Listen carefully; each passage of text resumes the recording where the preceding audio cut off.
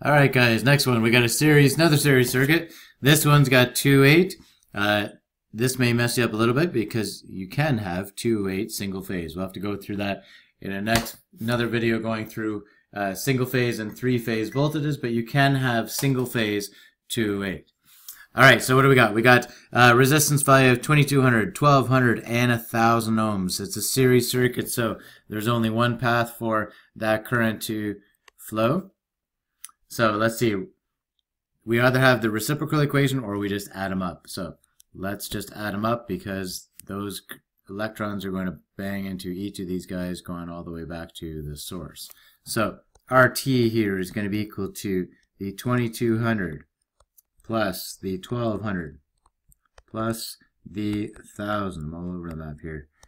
RT is going to be equal to 4400 ohms. Beauty. So we'll drop that in here. And we decided to do the total resistance because we knew nothing about the individual voltages, and we're trying to find current as fast as we can, and that way we can drop the current right across each of the loads. So next thing we need to do is now do our total here. Looks like we've got 208 volts. We got 4400 ohms. And if you divide 2.8 by 4400, I'm going to use, some reason I used on my sheet here, I used 4 decimal places, so 5 decimal places, 0.4727 amps. Okay?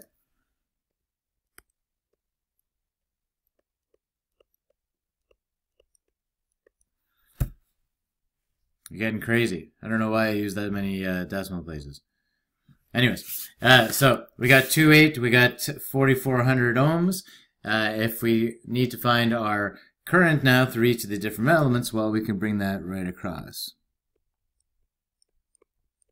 If memory serves me right, I think this was an attempt to use more decimal places so that the total voltage was the sum of the individual voltages. But we'll find out in a little bit.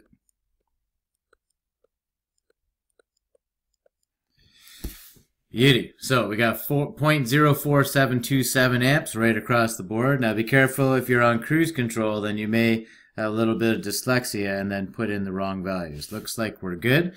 Okay. Then for each of these guys, we're now going to find our individual voltages. So this current times this voltage gives me my first voltage of 104 volts. Beauty. So this guy has 104 volts dropped across it.